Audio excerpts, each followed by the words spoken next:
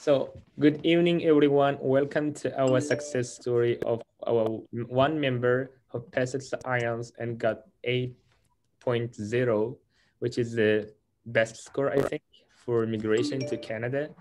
And any purpose can accept this score. So, if you are ready, let's start. Please, can you start, Ma? Yeah. Okay. The Good gate is yours. evening. It's evening in India, so.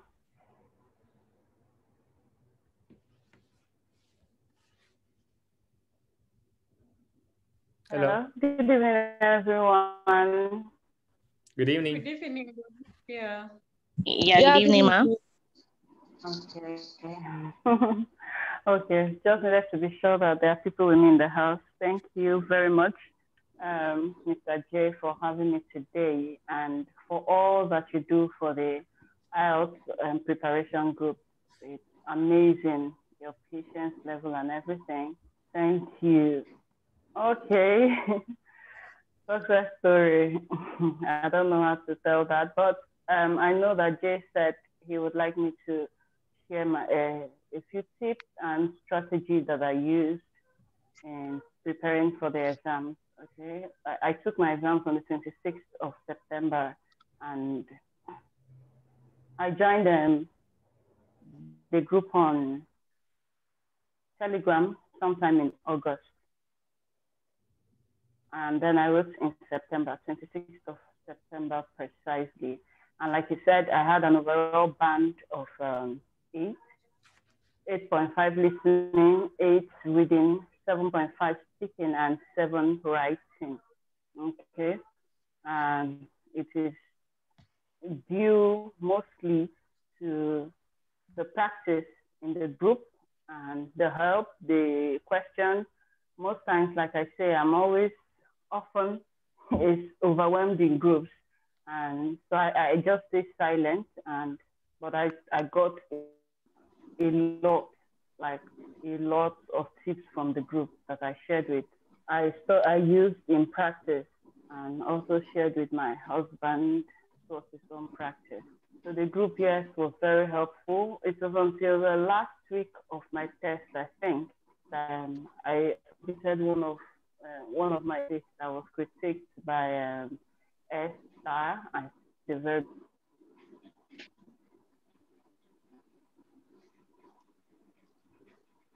beautiful job that gives me all the confidence I needed. So for strategy, the first thing I did was closer to your own success story too. This group in preparation, the first time I wrote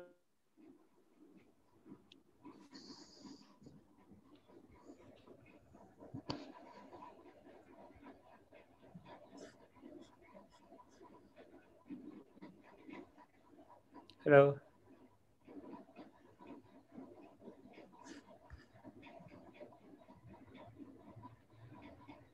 Hello. Ma, can you hear us?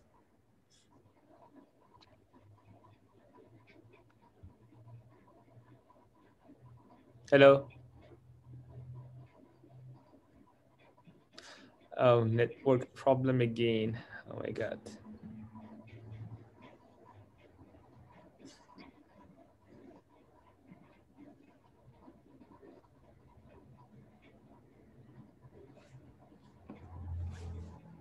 Hello.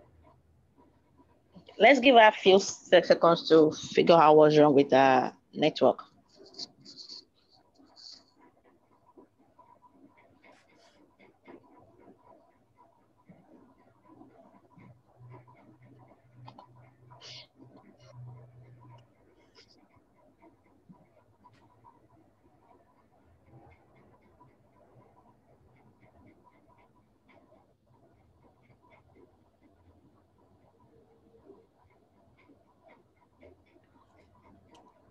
Are you here?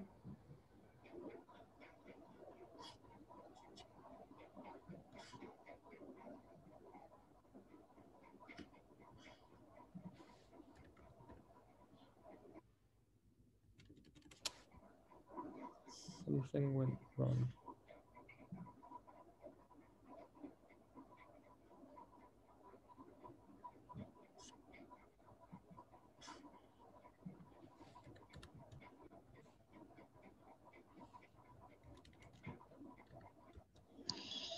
Whoa.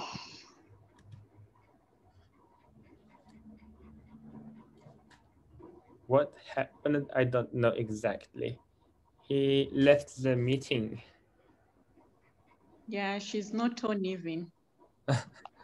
She's not here. She's not here actually. I will ask on Telegram.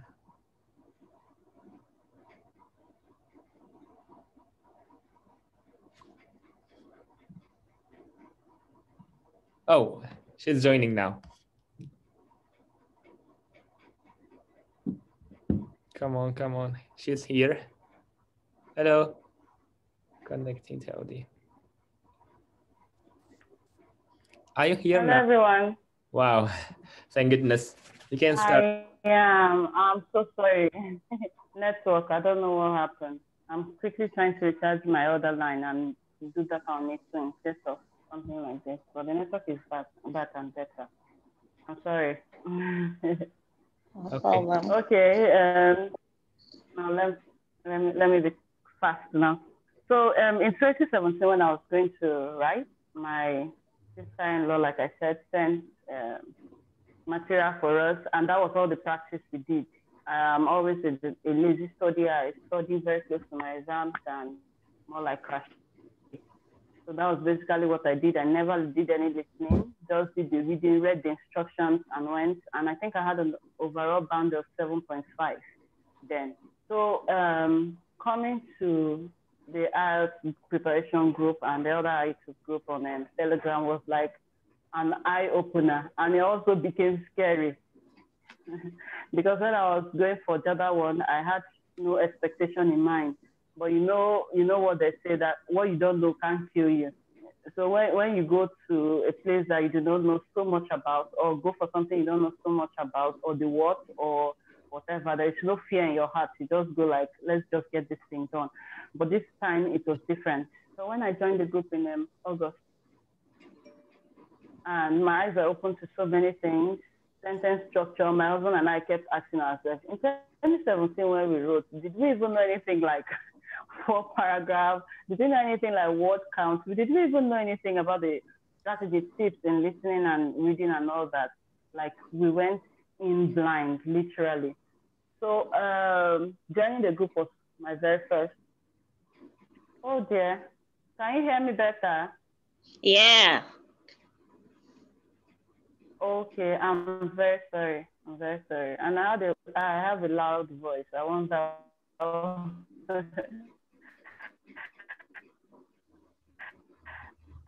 why I won't be Our network sorry. is going bad again. So joining the group was my very tip to win. So you're in the group already, so congratulations. Something again that can I continue? Yes. Yeah, please do. Okay.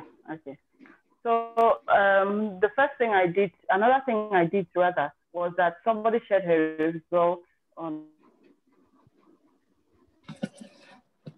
the group, and it was beautiful. I think it was 8.5 and 8 parallel. I was impressed, and I told her that I needed her tips. I private chatted her that I needed her tips, and I'll be glad if she can help. Vivian also is her name. So she helped. She started sharing a few materials with me. The ones she used, mostly Cambridge strategies for reading and writing. And I still wasn't that serious. So by short ending of August, and my husband and I talked about it, and we now decided that if I needed to be serious, I needed to know that there's a test coming up, like the date is counting, because I hadn't registered then. So I was just doing 1 or 2 preparations. I would study today, read today, not read tomorrow. I was just doing more of piling up of things that I needed to do, more like procrastinating. So we agreed that I should register. So we registered for September 26th. And someone is just joining. And that was when I really became serious. a little bit scared, but then I knew that there was something I must do. For me, there's something that spoils me. I don't like disappointing somebody. If I use my money to get something, I don't, and I may still not take it serious. But if somebody gets something from me, I give my everything because I really don't want to make you feel bad. I don't want to disappoint you. You trusted me. That was why I invested this thing on me. So my husband paid for my out exams, and I knew that I was not going to ask him for that money again. So the pressure was then there, and I started the preparation. So the second tip or strategy that I used was register. Even when I didn't feel like I was prepared, I registered. But I gave myself like 1 month or like 3 weeks or thereabout. 1 month with which I did intensive and study from when I registered. So I registered, and that gave me the zero. I started practicing reading. I used that Ielts online. I also use the Cambridge materials available on the group. Vivian also helped me with private materials that she used. And I also got material. I think my sister-in-law sent me one material. So I was using those, and I used YouTube too. I did a lot of leads when it came to writing strategy, I think. I did a lot of leads, and then I practiced mostly with Cambridge. Okay. One thing I would like to tell us here is don't go to the exam praying that it is easy. That's one thing I want you to know. On the day my husband was to write, I went to his out exam center with him. And we were just sitting outside, and he said, I'm really, really praying that I don't have maps for my listening because I'm still finding that thing difficult. And I was like, what are you saying? Like praying at this point, you can't be praying. You will write maps. There will be maps in your listening. So you don't need prayers right now. That's why God gave us time to prepare. God will only meet you where meets you at the level you're prepared. That's where his grace will now augment it and make it bigger or higher or better for you. So if you had difficulty with maps, we have to tackle it. And we quickly left. Thank God it wasn't, we still had like 30 minutes. We went downstairs and we tackled map. And when he came back, he said map was like 7 questions. And he was confident he did well. So don't pray any aspect. Like some people will say, I'm really praying that true, false, and not giving does not come in my writing or my listening or my anything. That like that cannot be a prayer you're making. Rather, if you know that I'm having difficulty in this aspect, please suspend every other thing and give it your best. Like give it everything until you know that you're good with it. From the beginning, I was very bad with true, false, and not giving too. I was like, I'm not understanding this thing. Please let it not come in my exam. There was some practice I did, and it will be from the beginning. You'll see like 4 true, false, and blah, blah, blah. And then at the end again, like those 10 straight questions, you will still see true or false there again. I'll be like, Lord, I don't want this in my exams. And then something spoke to me like, why not master it instead of praying that it shouldn't come? So I instead of praying that I don't have it, yes, please. Hello? Hello. Continue. Can I? Okay. Yeah. All right. I thought someone was calling me. So instead of praying that I don't find it, I practiced it until I became a little bit confident about it. Okay. Another tips I would like to give is do not grade yourself by your practice. While I think that practice is very important, like it's very, very good, don't get depressed, don't get discouraged because you're having 35 and then you're going back to check the score, like 35 is not 80 yet, 35 is not what I need yet. Don't do that. You already go into the exam, into the test as an escaped person, and you know what fear does to us. It already paralyzes. Even what you know, you will not know it again. So don't do that. When you're practicing, practice to understand how to write rather than practicing to get the highest. I don't know whether somebody is getting me. Like, instead of being frustrated when you practice and don't get 38, be excited that you understand why you failed what you failed. There are sometimes you'll be so sure that this one you have gotten a 40, and by the time you mark yourself, it will be like 35, 34, and you'll be like, what's this nonsense now? What just happened here? Don't don't be downcast. Instead, go back to those ones you failed and be like, why did I fail it? Okay, they used synonym, or there was something like this. Oh, I missed this point. This was where they said it. How was the voice when they mentioned this in the listening? Or how was this said? Was this insinuated in the reading? It is these tips that will help you in the exam. So you may be practicing difficult test types or something during your practice, and when you get to the exam, you get easier tests, and you can also be practicing easier tests during practice and get to the test day and get a very difficult one.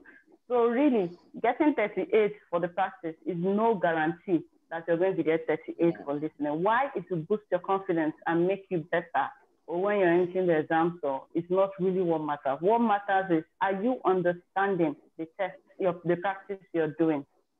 That like if you said something was true and later saw that it wasn't given, you have to read that sentence over and over and over again to say, why did they say not given when I actually saw a sentence similar to this? You will find the loophole, you will find what went wrong there. And that is going to be, that's going to be your weapon when you enter exam. As soon as you see a similar question where they are trying to mess with your head, you be like, nah, I know this thing already. That is what you should be aiming at. Why am I failing? Learn the strategy. This is a strategy you need in the exam hall, and not the plenty practice or all the 38 you're having during practice.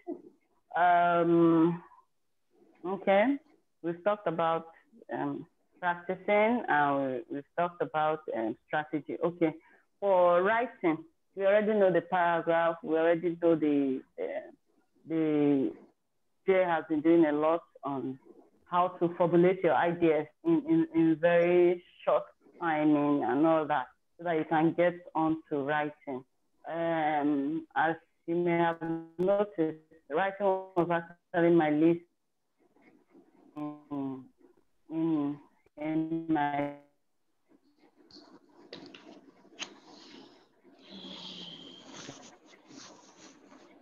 test, but I didn't bother remarking on it. I didn't proofread my work. I actually only count was that I was trying to make my idea perfect, and this is one thing they have always been telling us, that IELTS test is not about correct or not correct. It is a test of your language ability, not about how correct or how true what you're saying.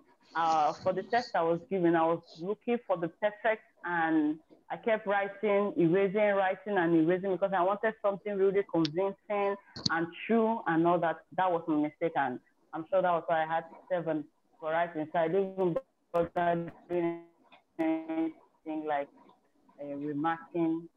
So please don't do that mistake. Like if an idea, if you see a text question, like my question was about getting, I think acculturation, something like that, different culture for different people, and when people travel to different places, should they adopt the culture of the people, way of dressing, greeting and all, or should they stick to their own? So I was looking for that perfect story. Please, if it is an idea that just pops into your head, kindly run with it. Just make sure you can formulate 250 stories, 250 words from the story that is in your head. Then run with it. You already know the important things, your paragraph structure, your complex sentences, how best to answer true for, agree or disagree. To what extent do you agree? Discuss both sides and give your opinion. A lot of practice has been done on that. But what you already know these things, but what may now drag you back was what kept me back, which was trying to get the perfect idea. You may never get that. Exam condition is not when you are home. It's not. You have been doing this test within 1 hour and you're writing something beautiful, but exam condition is different. So don't waste your time trying to formulate perfect ideas. Just go with what enters your head, and you've seen that, you've thought, and you've seen that you can actually create up to 250 words or more from this story. Please run with it. And for speaking too, I think a lot of practice has been done. I practiced on my text. Sorry, I didn't practice on my test days because I avoid that. That's another strategy I do. If you keep reading, till you're entering exam hall, your head will become hot. I take a break close to my exams, which was the exam days. I just make sure I didn't stress myself much again. No, what I did was the night before, I now listened to, I can't remember this lady now on YouTube. I listened to some of her strategy for speaking, like some words to avoid. I think 30 words to avoid during speaking or something like that. That was what I did, and I kept that on locked in, and that was all I did about practice. By the time we got to the test, it was just playing whatever you have studied. If whatever we have studied during all the practice, I just did that and made sure I was calm. So for my speaking, it was easy, but I'm already a first speaker. Let me not say good. Let me be modest. Yeah, you are. I'm already a first speaker, so I don't have I don't have stage fright, or I don't fidget when I am in front of people. By the grace of God, I've had the opportunity at a very early stage to address crowds and all that. So I don't have stage fright, which is something, if you do, please work on it. Those people, some of those examiners are are not your friends. They are not police that they tell you that police is your friend. No, they are not your friends. They are there as examiners, and and they are not looking at your face like you say in Nigeria. So they'll just be bombarding you with wives, the wives. Okay, what's your name, Olivia? Why? Okay, where do you live? I live here. Why? As in, they won't even smile at you. They won't look at you. So if you they won't even smile or look at you. So if you're somebody that needs the approval of people to get your confidence, it will affect you. So please go with your own confidence from your house. They won't give you, or they may not give you. Like my first test, I got a very friendly examiner. Like I said, I went there a novice and hardly knew anything. He kept encouraging me with his hands, like keep talking and all that. He helped. And he was smiling and was calm. But this one was a lady. You know us ladies, when we are examiners, we are extra. I used to pray So against she was not smiling at all. She wasn't smiling at all. She was just why, and we kept going. Even at a point, I think towards the end of my question, I tried to, you know how they tell us always go from an angle or use preamble or use hook when you want to start. When they ask you what is your name, just don't go and say my name is Olivia. No, it's not about what is your name question now, but you know how they tell us, don't go straight to the answer. Give a little or a background, then you give them the answer. I tried to do it at one point, and she told me no, not about you now, but generally. And I had to tell her, because I know she may not be the one to score me or grade me or something.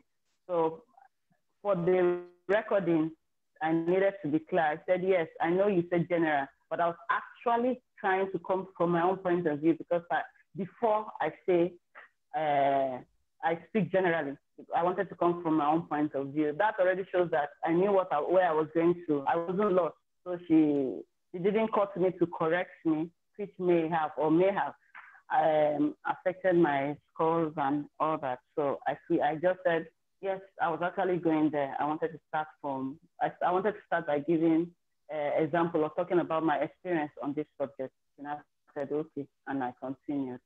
So please go with your confidence. That's one thing you will need. They ask you a question you do not understand. Ask them back. Don't go and start saying what they didn't ask you. because you're scared of asking. It is better, in fact, best you ask and they clarify for you than saying of That's me. that is where you belong. You now start telling them stories of different things. Like when my husband came back from his speaking test, he told me they asked him, what did they ask him? Opinion. They asked him about opinion. What does he think about people and their opinions? And I think he answered, and then I said, what opinion has he held that changed over time? Instead of talking about opinions, he actually talked about decision, a decision he made that he changed. When he came out of the test and told me, I smiled, but I didn't want to damper his confidence. So I let him. Later, like 10 minutes later, he was like, wait, this answer that I gave, was it decision or opinion? And I laughed. I said it was actually decision, but I didn't want to make you feel bad. But from the angle you came and the way you related it, it sounded like opinion, but you talked about the decision you made that you changed your mind, not necessarily an opinion you held. So instead of answering a wrong question, please, or answering a question wrongly, ask them to clarify you. I did. Actually asked her that I didn't get that. Can she rephrase or repeat? And she rephrased, explained it in layman's language for me. And then I attempted it. So please ask. Don't be scared.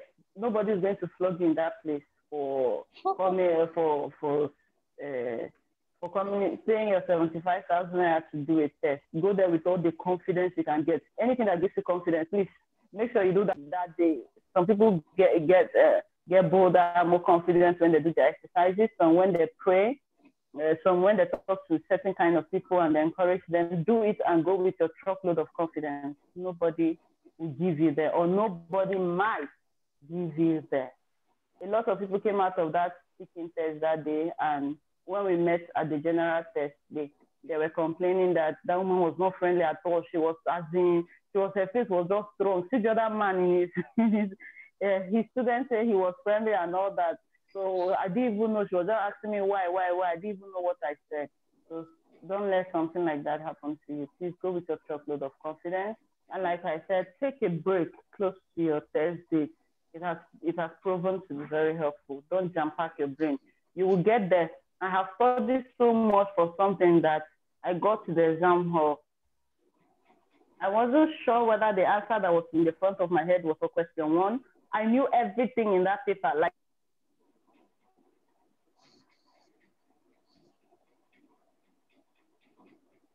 if they tell me attempt or sure, which one was the answer to? Oh, don't do that. Your brain will just, we are humans. Even computer crash at a point when it's overloaded and overheated. So please take a break close to your test. Study at your pace. Because people are sleeping on the group morning till night practicing, don't be under any form of pressure. Like education counselors will say, or instructors, I don't know what they call them now, will say every child has their learning pattern. At this stage, for you to be trying to write out exams, you are a grown person. So I'm sure through your learning from primary to secondary and tertiary education, you must have understood your learning pattern. Stick to it. Do not allow pressure to make you lose your mark at this time. That I studied for 3 weeks or 1 month and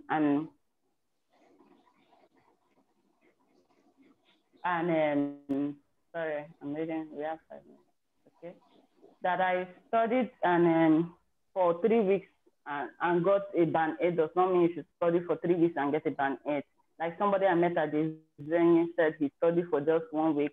I didn't get his number, so I don't know how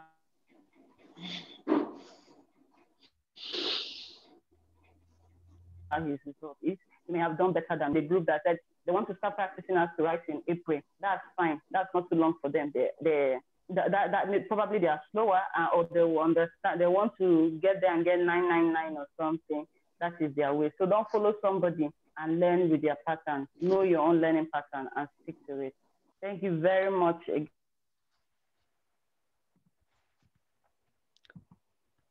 for having me. Thank you very much, Mr. J. Thank you. You're welcome, Before ending that, you can see her performance 8 overall with a band score, and each are more than 7. It's beautiful, so beautiful. Congratulations. Congratulations, Olivia. Thank you. Your tips were... Somebody said listening. I didn't talk about listening. I actually thought I did. Though. Jay, can I quickly do that for... Yeah, you have 3 minutes. 1 minute? Okay. Okay. So listening. Sorry, I actually thought I covered it when I was talking about reading and listening earlier. For listening, what I did, I first of all listen for, before I start the listening test, I see the overall, as in, you know, the introduction, they always say, you see a cashier talking to this person about this. I already have the overall idea of what their discussion is going to be centered on. If you get to map, I quickly, I go to northwest, north, south. I just use my eyes to browse around the map. I already know, by the time you say, if you're going to the school library, pass through the main gate, I already know where the main gate is. So that is the first thing you should do as you're practicing now. Know your geography, north, south, east, and west. Know it first. Then when they say northwest, you know that northwest will be coming from up to this way. That's your left. Now let me use my left. From up to this way is the whole of that angle to your side is northwest. When I say southwest, you know it's from down to your left. If they say general, I did general. If they say northeast, you also know that it's from up to your right. So if you know these things, it will make it easier for you. Know the general idea of the listening. It will help you. As in, with all the numerous practice you've done, it will already give you an idea what to be looking at. Then, of course, like they always advise, look at the question. I don't bother checking my answers because there's little or nothing we can actually do. It's not like anybody is replaying what is it called, the audio for you. So that time that they give you to check your answers, actually use it to go check the next question because I'm going to have 10 minutes to transcopy. So I'll use that time to check for spellings and the rest. So I don't go back to check my answers when they say check your answer. I didn't write my answers in capital letters. I wrote my answers. Every first letter of my answer was capital letter and the rest were small letters. Capital letter may slow me down and I wasn't very confident about it. So what I did was the first letter of all my answers for listening were all in capital letter and the rest, that sentence, whatever is what I used. I didn't use capital letter. Okay, and we have less than a minute. Oh my God. Yeah, it finishes automatically. If it's sorry guys, sorry, I can't manage this issue. And we can complete here. Anything you want to tell?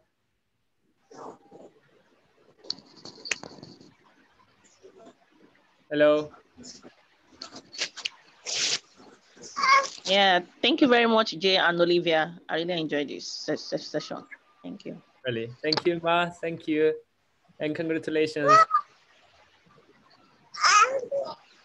Hello. Thank you.